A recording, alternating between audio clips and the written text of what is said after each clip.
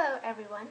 Today I will be reviewing the Sephora MicroSmooth mineralized powder, and this is what it looks like.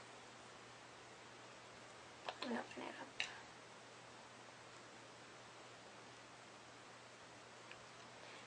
And this retails for $22 at Sephora, and my shade is light 15. It says nude under that. I guess that's what it's called. And let me just tell you some specifics about the product. It comes in 7 grams. This is 0.24 ounces of product, and it comes in 8 shades. Now, let me start off by saying I have dry skin, so this, I'm not going to say it made my dry skin worse, but if you put on too much of this product, it will make your dry skin appear a little bit drier. I have this over the Maybelline Instant Age Rewind Foundation on right now.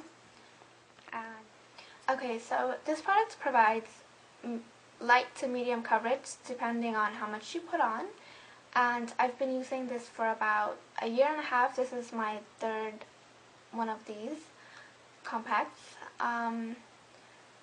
It's not very good at controlling shine or oil. I mean, what I'm trying to say is that throughout the day, the oils in your skin will come out, and it's not a problem for me because I always retouch up with this again.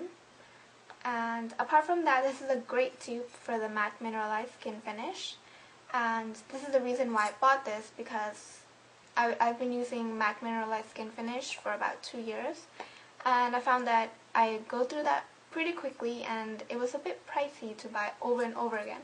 So this is a couple of bucks less, and I'd say it's pretty good dupe for that product, the matte mineralized skin finish. And there is a little bit of difference. I feel like the MAC powder is slightly more finely milled, but this does the job really well as well. So if you can't afford the MAC powder, I would really recommend buying the Sephora MicroSmooth mineralized powder. Thank you for watching.